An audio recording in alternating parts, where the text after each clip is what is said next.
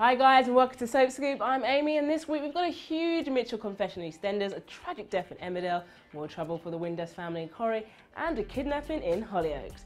First to Wolford, where Ronnie Mitchell's recent crime catches up with her when she returns to Albert Square. As Ronnie arrives back from Ibiza with Roxy, she walks straight into a showdown with Sharon, who threatens to tell the police the truth about Cole's murder unless she leaves and stays away for good this time. Ronnie continues to show her ruthless side as she calls Sharon's bluff, but she finally panics when she spots a police car pulling up outside the Mitchell house. Fearing that she's about to be arrested, Ronnie confesses to Roxy that she killed Carl, but what kind of reaction will she get from her sister?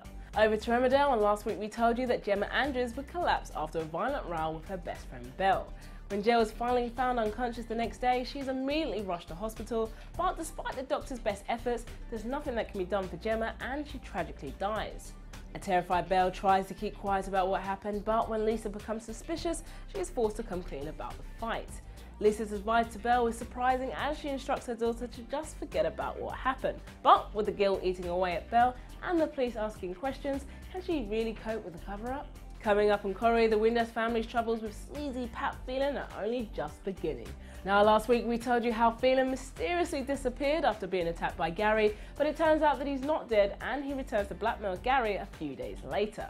As Phelan has footage of the attack on CCTV, he vows to go straight to the police unless Owen completes the meal conversion for a basic wage. Finally, there's a mystery in Hollyoaks as Tegan's baby daughter Rose disappears. The kidnap happened just as Sienna is taking an interest in the Lomax family, thinking that Perry could be her long-lost daughter.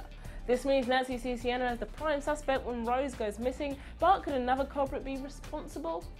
Well, that's all for this week, but I'll be back each and every Tuesday for a brand new soap video.